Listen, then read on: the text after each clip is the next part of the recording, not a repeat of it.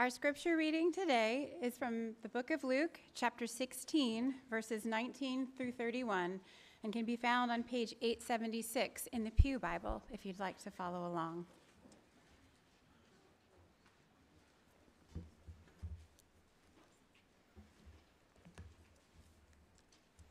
There was a rich man who was clothed in purple and fine linen, and who feasted sumptuously every day. And at his gate was laid a poor man named Lazarus, covered with sores, who desired to be fed with what fell from the rich man's table. Moreover, even the dogs came and licked his sores. The poor man died and was carried by the angels to Abraham's side. The rich man also died and was buried. And in Hades, being in torment, he lifted up his eyes and saw Abraham far off and Lazarus at his side. And he called out, "Father Abraham, have mercy on me, and send Lazarus to dip the end of his finger in water and cool my tongue, for I am in anguish in this flame." But Abraham said, "Child, remember that you in your lifetime received your good things, and Lazarus in like manner bad things. But now he is comforted here, and you are in anguish. And besides all this, between us and you is a great chasm has been fixed, in order that those who would pass from here to you may not be able, and none may cross from there to us." And he said, "Then I beg you, Father, to send him to my father's house, for I have 5 brothers, so that he may warn them, lest they also come into this place of torment." But Abraham said, "They have Moses and the prophets. Let them hear them." And he said, "No, Father Abraham, but if someone goes to them from the dead, they will repent."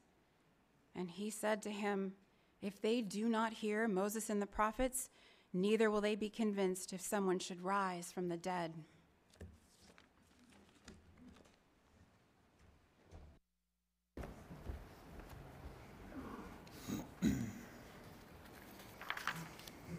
Please pray with me. Father, we walk by faith and not by sight, and we confess our weakness and ask that you would help us with our unbelief this morning. The things that we can see loom all around us, and we want to be men and women marked by faith who are confident in things yet not seen. And so help us this morning to receive this word by faith. Help my friends here to believe what you have revealed, and I pray that it would move us, that you would produce godly affections as a result of your word that would enable us to take our cross, deny ourselves, and to follow after your Son. And so we pray that you'd minister to us during this time. In Jesus' name, amen. Do you know who the first American missionary was? Are you familiar with his heart-wrenching story, his life of sacrifice and devotion to Christ? Are you familiar with how he evangelized the lost and planted churches? The first missionary sent out from the United States was Adoniram Judson. One of our buildings at the Nuts campus is named after him, Judson Hall. He was a missionary to Burma, a country today called Myanmar, a country that in 1812 had almost no Christian witness, 0 witness. Adoniram Judson is a grand example of someone who lived life on mission. He made great choices of sacrifice. He spent himself for the sake of Christ. He relied on gospel proclamation and the power of God to build Christ's church. And in due time, he saw great fruit. Judson was born in Malden, Massachusetts, right here in New England, just north of Boston, some 200 miles southeast of here. He grew up in a gospel-preaching family.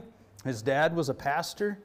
But when he went to college and he attended Brown University, he rejected the faith that he had been taught as a boy. He met and became fast friends with a man named Jacob Eames. Now remember that name, Jacob Eames. Eames was a deist. He was an agnostic and a skeptic, and he was smart, so he could keep pace with the brilliant Judson. And this friendship caused Adoniram to stiffen against God, and he resolved to dismiss the God of the Bible. But his family continued to pray for him. His parents pled with him to come to Christ. And eventually, at around the age of 21, Judson was converted. God caused him to be born again. He repented and he put his faith in Christ. And for Judson, there was no turning back. He was forever transformed and determined to be a bold witness for Christ. And he immediately pursued the life of a missionary. He went to Andover Seminary in Massachusetts. He fell in love with a woman named Nancy. And listen to the letter that he wrote to Nancy's father asking for her hand in marriage. Listen to this letter. Again, Judson wrote this to Nancy's father asking for her hand in marriage. I have now to ask whether you can consent to part with your daughter early next spring to see her no more in this world. Whether you can consent to her departure and her subjection to the hardships and sufferings of a missionary life. Whether you can consent to her exposure to the dangers of the ocean, to the fatal influence of the southern climate of India, to every kind of want and distress, to degradation, insult, persecution, and perhaps a violent death. Can you consent to all this for the sake of him who left his heavenly home and died for her and for you, for the sake of perishing immortal souls, for the sake of Zion and the glory of God? Can you consent to all this in hope of soon meeting your daughter in the world of glory, with a crown of righteousness, brightened with the acclamations of praise which shall redound to her Savior, from heathens saved through her means from eternal woe and despair? How about that for a request? We can't even write like that anymore. But can you imagine? Dads, what would you do with a letter like that? Wow. Well, Nancy's father consented, and he left the choice up to Nancy and gave his blessing. So Adoniram and Nancy married, and 2 weeks after their wedding, 2 weeks, they set sail for India, which became a stepping stone to Burma. And they said goodbye to all their friends and family, never to see most of them again. And Judson spent 33 years in Burma before returning to the States and taking any kind of furlough, any kind of sabbatical. In total, he ministered the gospel there for nearly 4 decades. Adoniram and Nancy preached the gospel in Burma for 6 years before seeing one convert. Burma was a hot, foreign land with much discomfort and much sickness. Judson lost 7 of his 13 children to early death. His dear wife Nancy died, and he was alone after only 14 years of marriage. This sent him into a season of grief and depression, and he did remarry, only to see his second wife die. So he buried 2 wives in Burma. And at one point, Judson was in prison for over 1.5 years, placed in a lonely, dirty, torturous environment, unable to keep the work of the ministry going, unable to continue with it himself. He suffered much. He sacrificed much. He persevered through very difficult circumstances. And he was remained determined to proclaim Christ crucified all his days, in times of harvest and in times of dearth. He labored and he worked to promote the gospel right up until his death in 1850 at age 61. What causes a man, church, to live this way? What was going on in the heart and the mind of Adoniram Judson that compelled him to live life like this? What was he thinking? I mean, was he just crazy? And what about Nancy? She said yes to this man and followed earnestly after him. What about her? Together they laid down their lives selflessly and passionately for Christ. What motivated them? What truths from God's Word gripped them and constrained them to live life like this? And what about you, CMC? How's your gospel motivation? Are you eager to serve Christ like the Judsons were eager to serve Christ? If you're in Christ by faith, then you have the same spirit that Adoniram had. You have the same spirit that Nancy had. You have the same scriptures, and you follow the same Savior. And the same gospel truths that were real then remain real today. So what can help you eagerly live life on mission? What can help you to sacrifice enthusiastically? What's true about the gospel that will give you energy and ability to persevere and to press forward for the sake of Christ? Well, let's find out by turning to God's Word together. Turn with me to Luke 24. We'll begin there. Luke 24. It's found on page 885 if you're using a black pew Bible. And while you're turning there, before we read from Luke, you know that Jesus Christ himself promised to build his church. In Matthew 16, Peter makes the grand profession that Jesus is the Christ, the Son of the living God. And Jesus pronounces a blessing on Peter, and he says, "You're Peter, and on this rock I will build my church, and the gates of hell shall not prevail against it."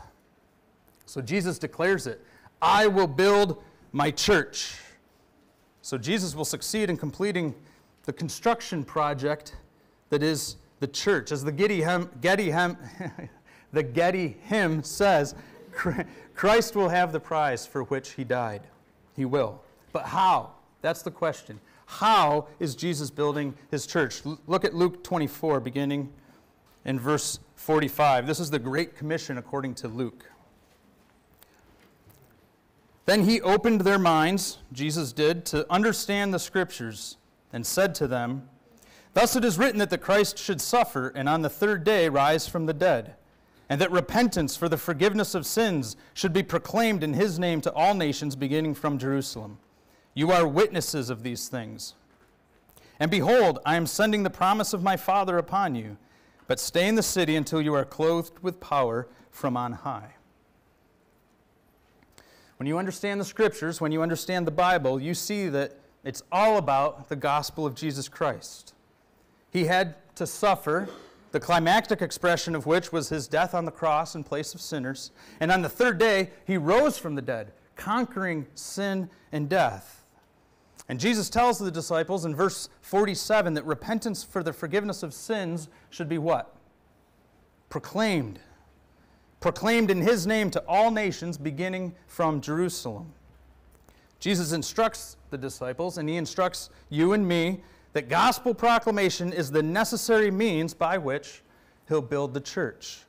Disciples are made, the mission is advanced through proclamation, through heralding the gospel, preaching Christ crucified. That's what it means to be a witness, to bear testimony about the death and the resurrection of Christ. And Jesus tells his disciples to remain in Jerusalem until God himself empowers them to be his witnesses. Now, the Gospel of Luke and the book of Acts, as you know, were both written by Luke. It's kind of like there's Luke volume 1 and Luke volume 2. So go with me to the book of Acts, page 909, and let's look briefly at how the disciples did exactly what Jesus told them to do. So Acts, right after the Gospel of John. In chapter 1, Luke picks right up where his gospel left off. And in verse 8 of chapter 1, he says to the disciples, "But you will receive power when the Holy Spirit has come upon you, and you will be my witnesses," just like in Luke 24, "in Jerusalem, and in all Judea and Samaria, and to the end of the earth." So the book of Acts is a chronicle of the disciples as Christ's witnesses building the church, first in Jerusalem, then in Judea, Samaria, and then to the end of the earth, the Gentiles. And how do they do it? Proclamation. Proclamation of the gospel. For example, look at chapter 2, verse 14. When Peter sees a multitude of Jews gathered in Jerusalem for the feast of Pentecost, what does he do? Verse 14, "But Peter, standing with the 11, lifted up his voice and addressed them." He just talks to them. It's very simple. He speaks. He preaches. He proclaims the gospel. Do you see that? He tells them about Christ crucified.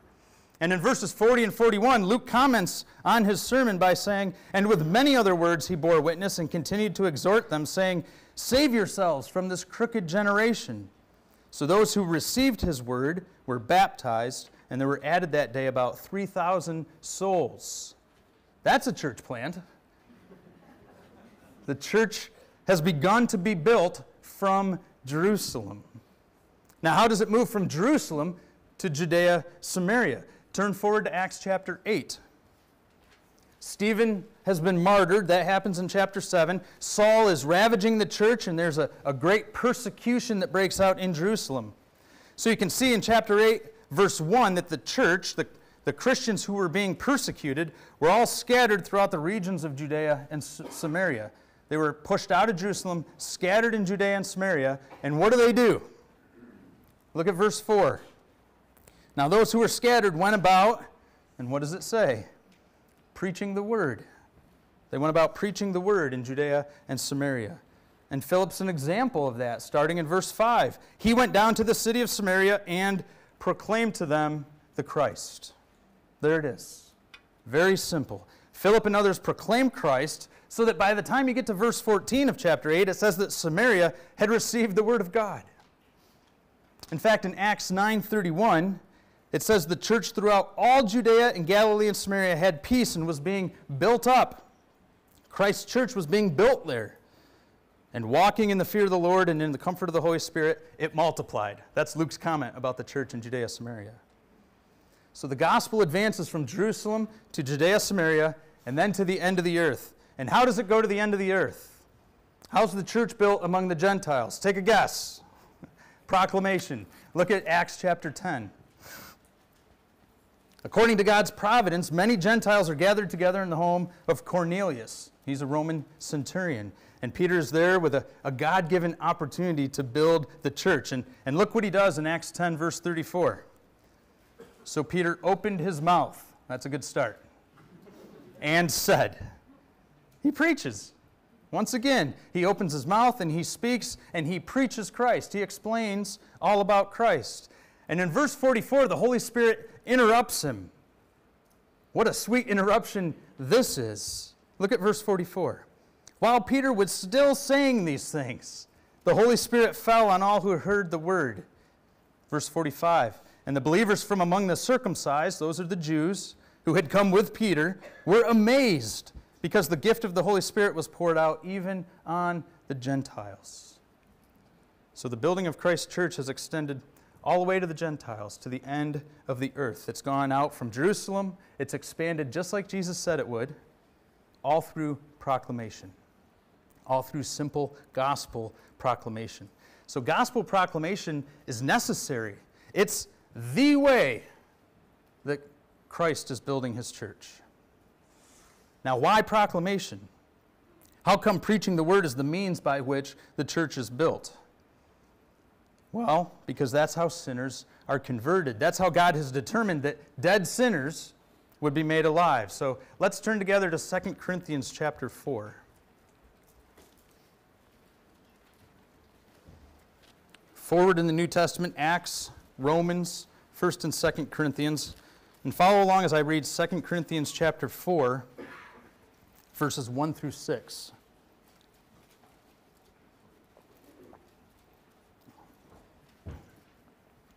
Therefore, having this ministry, by the mercy of God, we do not lose heart. But we have renounced disgraceful, underhanded ways.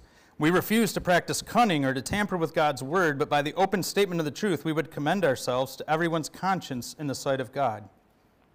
And even if our gospel is veiled, it's veiled to those who are perishing.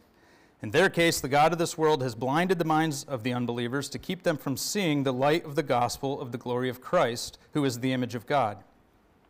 For what we proclaim is not ourselves, but Jesus Christ is Lord, with ourselves as your servants for Jesus' sake. For God, who said, "Let light shine out of darkness," has shone in our hearts to give the light of the knowledge of the glory of God in the face of Jesus Christ. Do you hear what the Apostle Paul said in verse 5?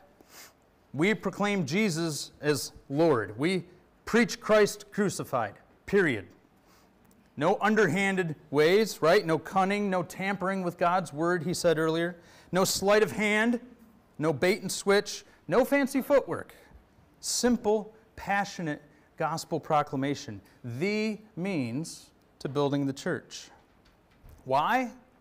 Because, verse 6, God who said, "Let light shine out of darkness," has shone in our hearts to give the light of the knowledge of the glory of God in the face of Jesus Christ.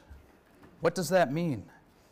It means that through the preaching of the gospel, God acts in the lives of sinners the same way he acted when he created the world. In Genesis 1:3, God said, "Let there be light," and there was light.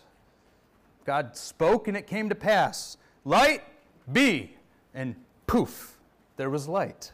And in the same way, God speaks to the hearts of dead sinners through the proclamation of the gospel, and he says, light, be. So if you're a Christian this morning, if you've been born again by the Spirit of God, it's because somebody spoke the gospel to you, they proclaimed the gospel, you heard the preaching of Christ crucified, and as you listened, God opened your heart, just like he did with Lydia in Acts chapter 16, and you paid attention to the gospel words that were being spoken, and God, through that preaching, spoke words of creation into your heart. And what was once dead, what was once dark, without form and void, was made alive. And you became light in the Lord. That's how conversion happens. That's how you get saved. That's how you receive forgiveness. The gospel is preached. God speaks through that gospel, and he makes you alive together with Christ. A new creation, filled with light. And here's the upshot that I don't want you to miss. God doesn't do this new creation, disciple-making, church-building work apart from the preaching of the gospel. He only says, let light shine out of darkness when Christ is preached. So we can feed people, and we can clothe people, we can rake their leaves, and we can shovel their driveways, we can host cookouts and game nights, and we can be friendly and fun, and we can gather people together and encourage them, and we can golf and play volleyball and take retreats and have Christmas parties. But if we're not proclaiming the gospel, we aren't doing anything to help people who are dead in their sins. We aren't doing anything to help people who have been darkened in their understanding before God and are enslaved to the fear of death and guilty before God. We're not helping them unless we preach the gospel. The only way that sinners who are dead and dark and enslaved and can be made alive and enlightened and set free is through hearing and believing the gospel. They must hear about Christ crucified. Gospel proclamation is necessary. And gospel proclamation is an urgent matter. Where there's no gospel proclamation, there's no salvation. So please turn to Romans 10. We're moving quick and we're moving all around. Romans 10, page 946 if you're using a Pew Bible.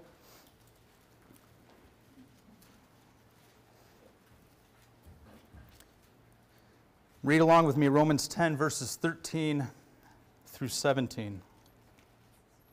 For everyone who calls upon the name of the Lord will be saved.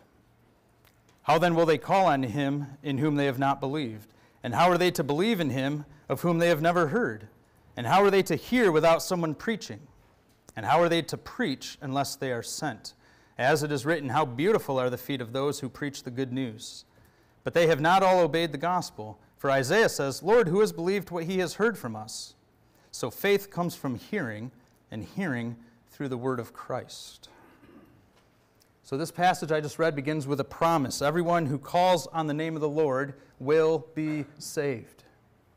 So if a person calls on the name of the Lord Jesus Christ, God promises to save him or her from their sins and to rescue him or her from hell.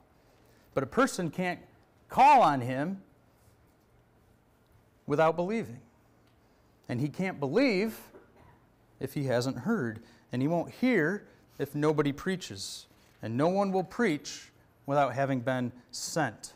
And all this is wrapped up with a summary statement in verse 17. So faith comes from hearing, and hearing through the word of Christ.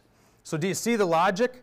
Gospel proclamation is urgent because it's necessary for salvation. And without it, people will remain alienated and estranged from God. They will remain in their sins, enslaved and dark and dead. They will continue on a pathway to hell and eternal punishment. All people throughout this world, all 8 billion people, were born in Adam. Every single one was born a sinner. Every single one is guilty before God. And all are destined to die as a result of sin. You can poll doctors and coroners and funeral directors. 10 out of 10 people die. And God told Adam plainly in the very beginning that if he ate of the tree of the knowledge of good and evil, he would surely die. And that's exactly what happened when Adam disobeyed. We were all plunged into sin, and death has loomed over us ever since. And the only hope we have is to call upon the name of the Lord. God has graciously provided the Lord Jesus Christ to be the very Savior that we need. When John the Baptist saw him, he declared, "Behold, the Lamb of God who takes away the sins of the world." God didn't owe it to us, but out of his mercy and love, he did send the Lord Jesus Christ to save us from our sins and to rescue us from hell. Praise God. Amen. But no one can call upon the name of the Lord if they haven't believed and heard. And no one can hear if none go and preach, if nobody proclaims the gospel. So this is urgent. Billions of people are in their sins and headed for hell, and the only hope that they have is the gospel of Jesus Christ. Do you know that 150,000 to 170,000 people die every day in our world? In 2023, there were 61 million people who died in the world, according to the UN. That's 167,000 people per day, or 116 people every second, passing from this life and entering into eternity. 116. That's overwhelming to me. It's hard for me to even know what to do with numbers like that.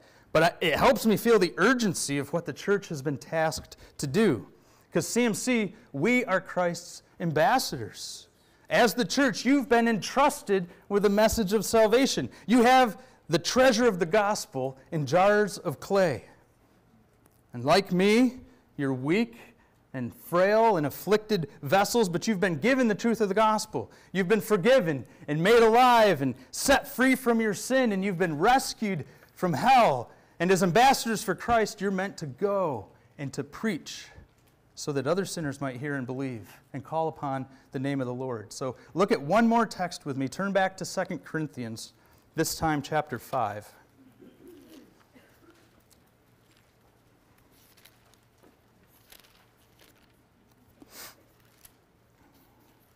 Second Corinthians chapter 5, I'm going to read verses 16 through 21.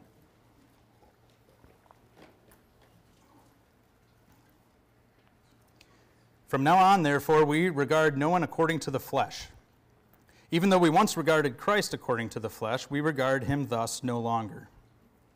Therefore, if anyone is in Christ, he is a new creation. The old has passed away. Behold, the new has come. And this is from God, who through Christ reconciled us to himself and gave us the ministry of reconciliation.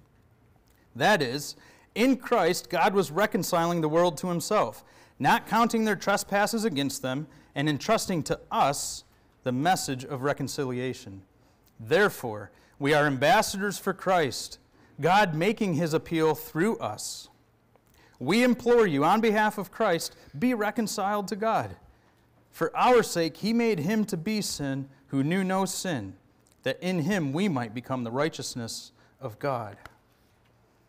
See, church, you've been given the ministry of reconciliation. You have the message of reconciliation. So the urgency isn't just an urgency kind of out there. It's not a problem that doesn't concern you or a problem that you can't do anything about.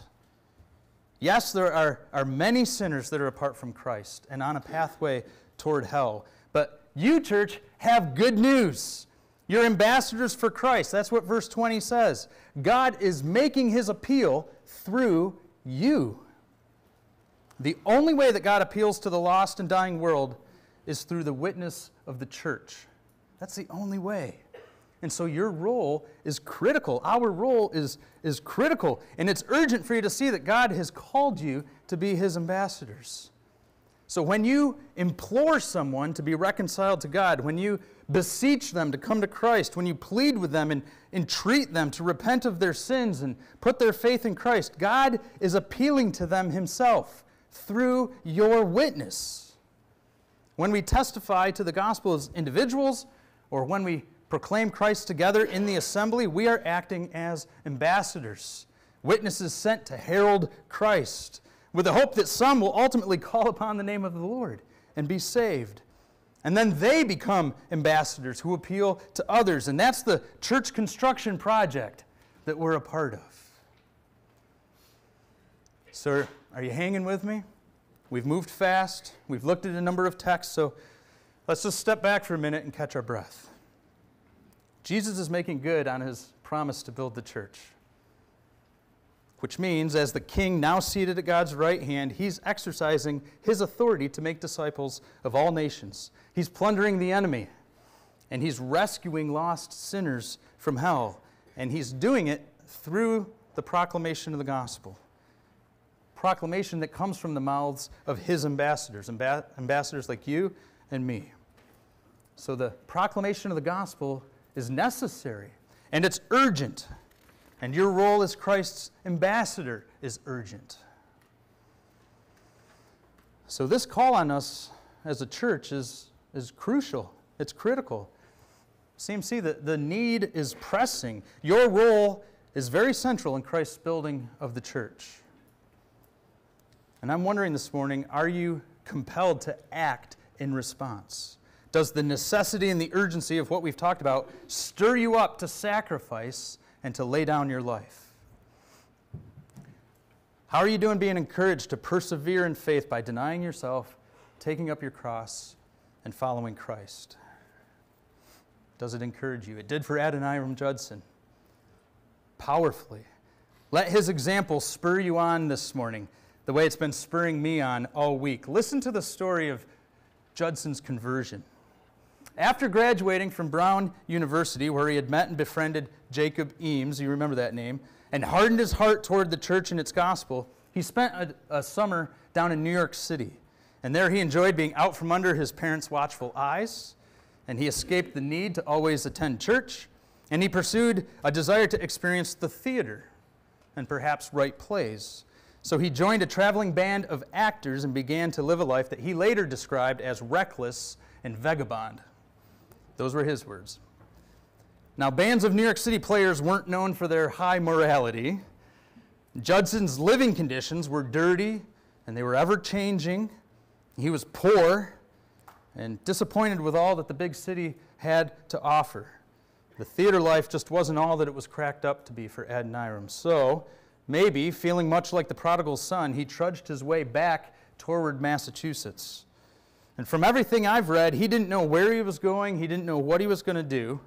He had recovered his horse, which he had left at his uncle's, and was riding somewhere, I think, in western Massachusetts, where he ended one particular night at the inn of a small, bustling town. And the innkeeper there had one final room available, but he warned Adoniram that the room was very undesirable. It was a room adjacent to where a man was very sick and dying. But Judson was exhausted, he didn't care, so he took the room. But he couldn't sleep. The man indeed was dying, gasping and groaning all night long, coughing and sputtering. People were attending to the man throughout the night, speaking, moving about in the room. Rest was far from Judson, and he remained awake all night. And while he lay there, listening to all this commotion next door, he couldn't help but to contemplate the state of the man's soul. When this fellow died, would he go to heaven or would he go to hell? He kept turning that question over in his mind. It plagued him. Then he started wondering about his own soul. What would happen if he were to die? And try as he might, he couldn't press down the reality of hell. And he couldn't push away the reality that hell awaited him. He had tried to ignore it. All summer long, he'd been trying to turn his back on God, but in this moment, confronted with the very sounds of death, he could not disregard the reality of hell. It troubled him all night long. And in the morning, after some fits of sleep, Judson queried the innkeeper about the dying man. And the response was short and simple. He's dead. And the abrupt answer arrested Adoniram, and he asked the innkeeper, who was it that died? Who was this man? And the answer? A young man from Brown University named Jacob Eames. That's right. The man who had died in the room next door was none other than his friend from college, from Brown University. Can you believe that? And God's providence? Can you imagine how that must have arrested Judson's attention? that morning. And as the story goes, he returned to his horse and he only had one word stuck in his mind: lost. Jacob Eames was lost. Lost to this world and lost to an eternity of terror. Adoniram was convinced that his old friend had immediately passed into hell. And this is what Courtney Anderson writes in his biography of Judson called To the Golden Shore. That hell should open in that country inn and snatch Jacob Eames, his dearest friend and guide, from the next bed. This could not, simply could not be a pure coincidence. End quote. So at this point in his life, after having heard and so closely experienced death and the death of a friend, Adoniram Judson was absolutely convinced that hell was real. And he knew that only faith in Jesus Christ could rescue him from its terror. Now, according to his own testimony, he wasn't saved that day, but he did immediately return home to his parents. And it wasn't long before he was professing faith in Christ and attending Andover Seminary. And at Andover Seminary, again down near Boston, Judson learned about Burma and its people, all pagans, no knowledge of Christ, no gospel witness, one soul catapulted into hell after another with no witness from Christ. And he learned of a new opportunity. There was a fresh allowance for missionaries to come into Burma. And with that, the decision was made. Go and proclaim the gospel as an ambassador for Christ with the hopes that some would hear and believe and call upon the name of the Lord. And like I said in the beginning, it took 6 years of preaching Christ before there was one person that responded. But fast forward 40 years, and there were churches planted and thousands of Christians. I read that at one time, at the time of his death, there were as many as 60 churches in Burma and over 7,000 believers. That's crazy. Judson translated the entire Bible, Old Testament and New Testament, into Burmese, a translation that's still used today. And he wrote a Burmese dictionary and other books to accompany the Bible. It's amazing. All manner of sacrifice and all manner of great accomplishments for Christ's kingdom, simply motivated by a dogged conviction that hell was real and that the gospel of Jesus Christ could rescue sinners from its terror. So, Christ Memorial Church, let me ask you this. Do you believe that hell is real? Are you living like hell is real?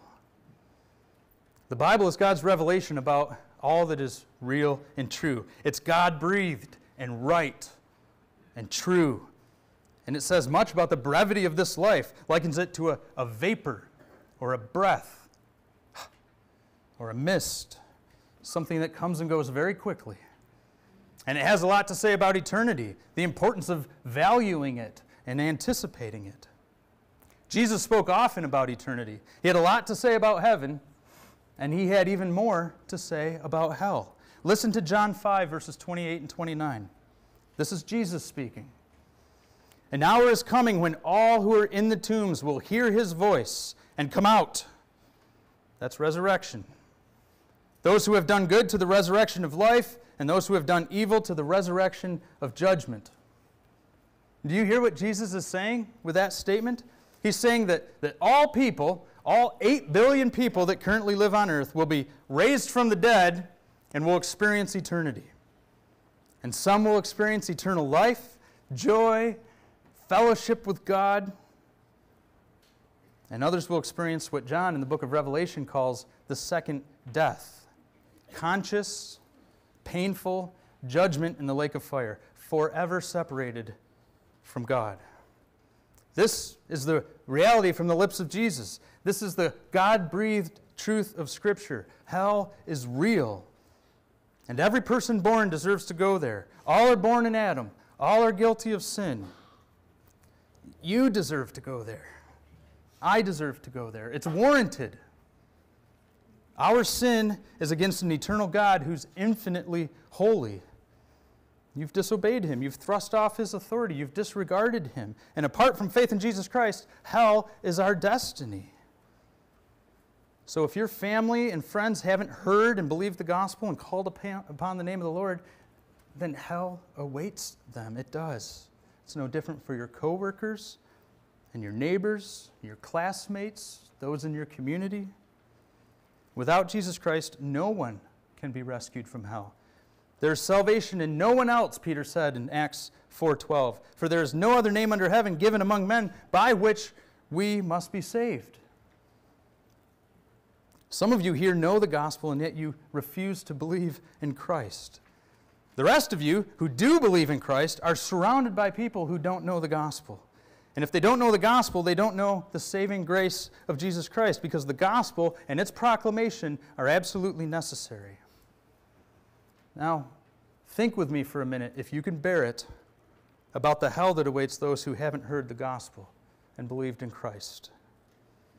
Jesus says that they will be raised to the resurrection of judgment, which means they will have resurrected bodies, and they'll be conscious.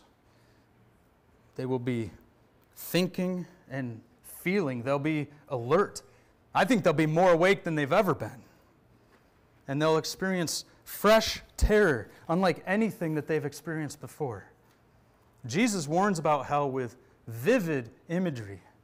He describes it as the eternal fire. He speaks of the fires of hell. He refers to unquenchable fire.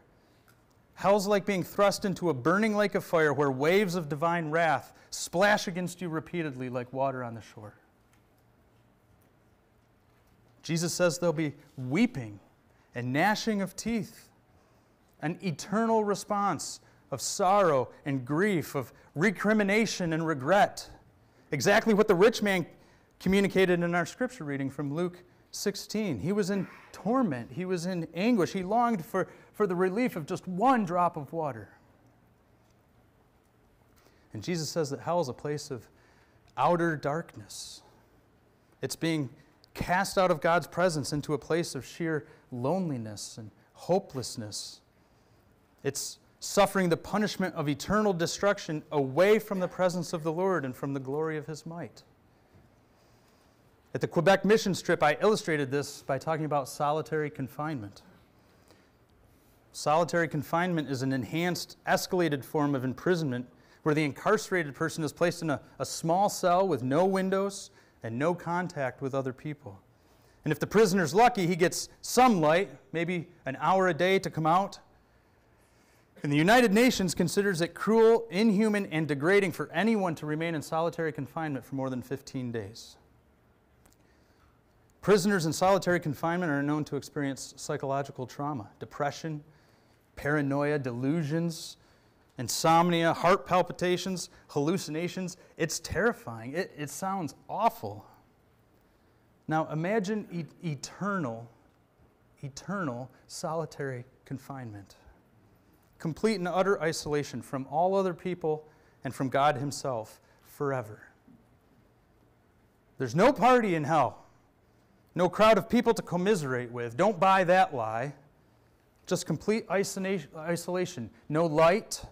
No time of reprieve. No common grace.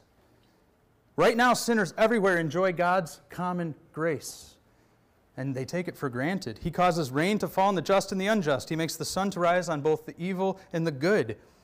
There are delights of all kind for all people. Food when they're hungry, drink when they're thirsty, happy relationships, family and friends, health and prosperity, untold joys that all can be attributed to God's common grace. And they're taken for granted now, but in hell, they will all vanish.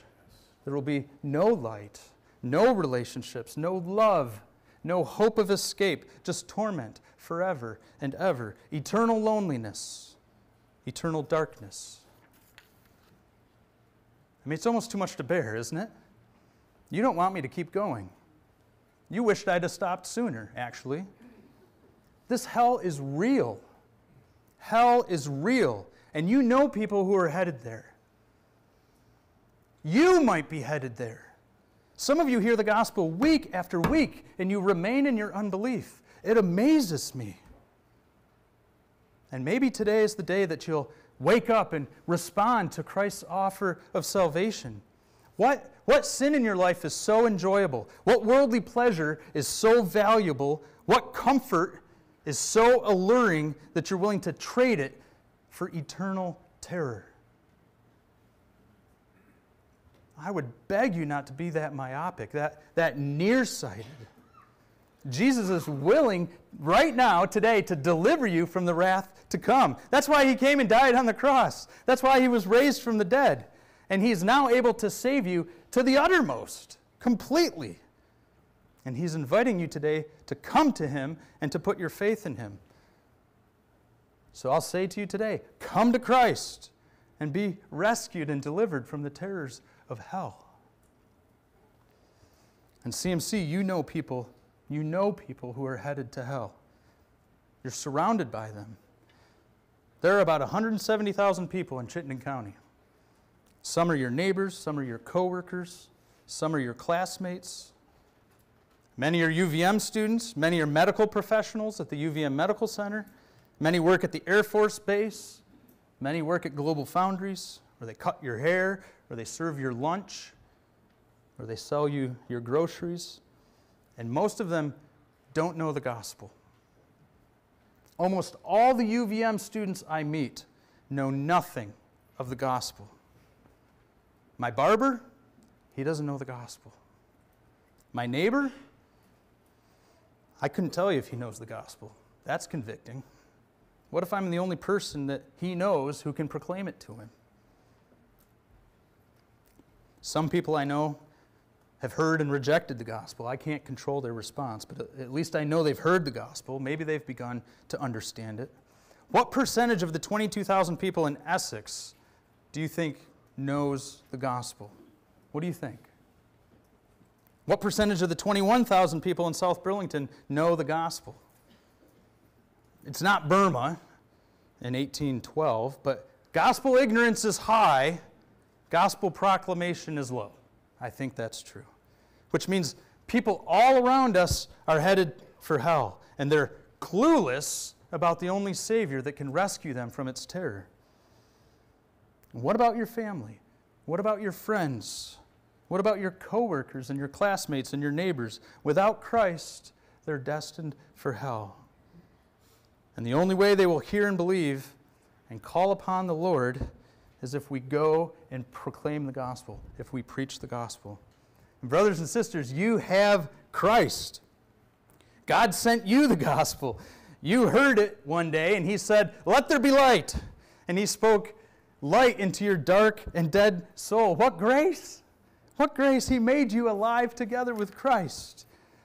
All the torment and agony of hell that you deserved was placed on Jesus Christ at the cross. He experienced the fire of God's anger, and he experienced the darkness of God's rejection when he cried out, my God, why have you forsaken me?" That's mercy. Praise God for that grace. God's wisdom did once devise the plan where all our sin and pride was placed upon the perfect Lamb who suffered, bled, and died, just like we sang. Oh, the glory of the cross, that you, oh God, would send your Son for us. He rescued us from hell. He delivered you, brother and sister, from your sin and your pride, and he has brought you safely into his presence. Praise God. And that's why we're willing to sacrifice. The next line in the song says, "I gladly count my life as loss." That's right. The reality of hell and the grace of the cross change your perspective. We just need God's help to keep them in the forefront of our minds and our hearts. You've been rescued from eternal terror and forgiven. You look around and see multitudes facing a certain judgment, and then you become increasingly eager to sacrifice for their eternal good. And this is why we're willing to sacrifice in order to plant a church, because it will spur us all on in evangelism and help us proclaim the gospel to more people. It'll help us press on in making Christ known at UVM and surrounding colleges. It'll help us establish a gospel beachhead, Lord willing, in the South Burlington area. Evangelism requires sacrifice, doesn't it? Planting a church and expanding our church's reach takes sacrifice here and there, if you stay or if you go, because it's a selfless effort. If you're going to care for eternal souls and labor to proclaim the gospel to the lost, if you're going to live life on mission, then you must live selflessly. And we can be our worst enemies. At least I can, because often I'm not very good at being selfless. I'm not. And you're probably not either. But the love of Christ that's yours, brother and sister, urges you to live selflessly. It compels you. I love 2 Corinthians 5:14, which says the love of Christ controls us, or it compels us, because we've concluded this, that one has died for all, therefore all have died.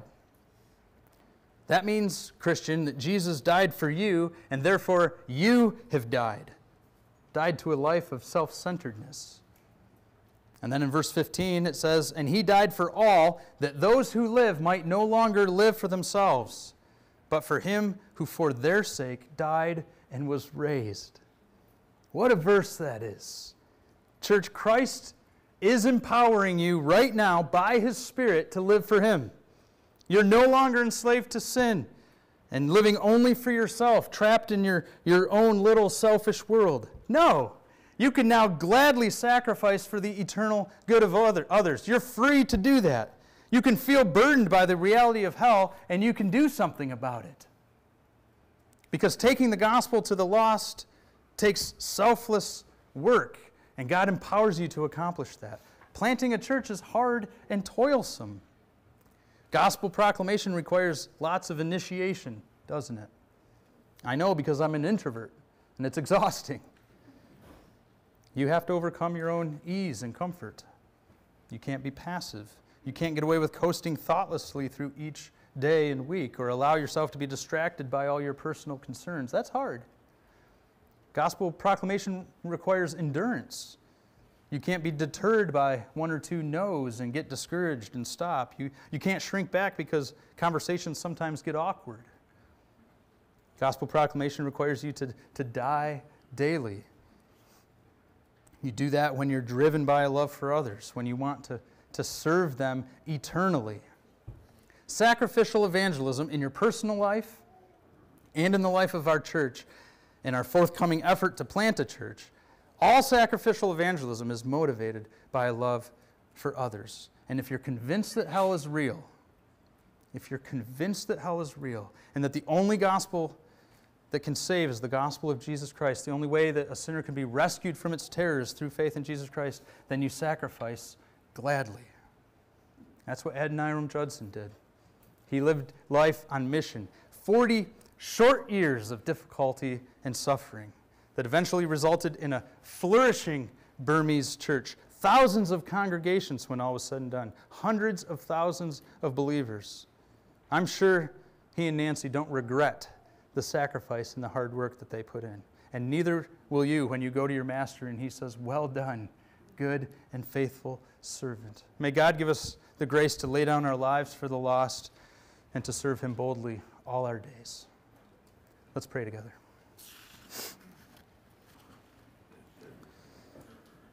Father, we thank you that you've given us scriptures, a revelation of these truths, and you've given us preaching to help drive them into our minds and hearts. And again, we confess that we need your help to have these weighty gospel realities stirring us up. And we pray that through his Spirit, the Lord Jesus Christ might compel us to be effective ministers for the gospel. Not because we're under a guilt trip, but because you are spurring us on and you're being a help to us. So give us much grace, O God. And we commit ourselves to you in Jesus' name. Amen.